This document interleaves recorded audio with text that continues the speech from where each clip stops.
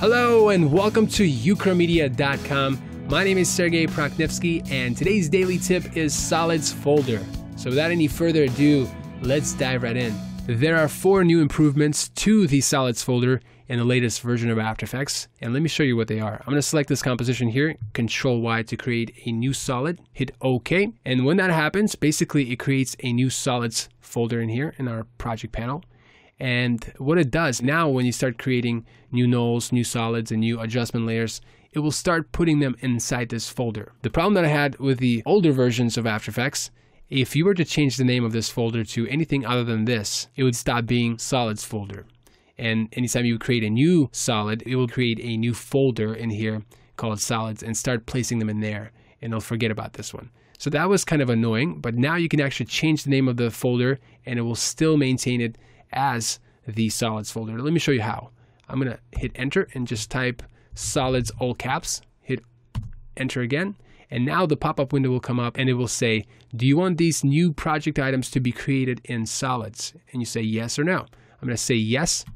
And so now if I go back to my composition, Control Y to create a new solid, I'm going to change the color to red, hit OK and OK again. And now you can see that it placed it right into my solids folder and it didn't create a new solid folder. The next improvement is a minor one, but it's still great. So like in the past, in the other versions of After Effects, you couldn't just grab your solids folder and nest them inside other folders. I mean, you can do it, but it would not be the solids folder. Basically, it would just become a folder full of some solids. And then next time you create a null or a solid or an adjustment layer, it would create a new folder called solids and then place them in there. But now it recognizes it. So now when you nest your solids folder inside other folders, it still works. And I can show you. So I'm going to select this comp, Control Y to create a new solid, hit OK.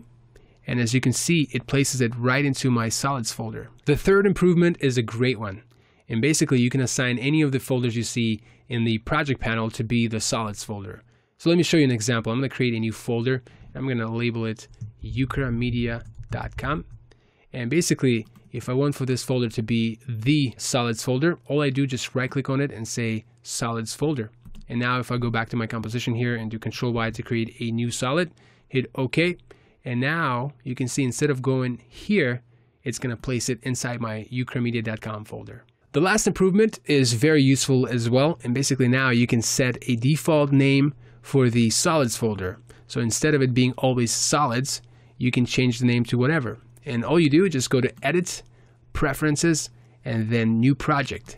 And so inside here, you can change the name of your solids folder. So it can be anything really. I'm going to set to ukramedia.com, hit OK.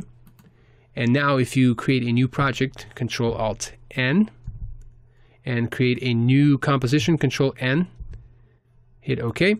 And now I'm going to create a new solid, Control Y to create a new solid, hit OK. And now instead of it saying solids, it says ukramedia.com. All right, thank you so much for watching this quick tip. I really hope you found it useful. And if you did, make sure you like the video, share it, subscribe to our YouTube channel, like us on Facebook, follow us on Twitter and Instagram.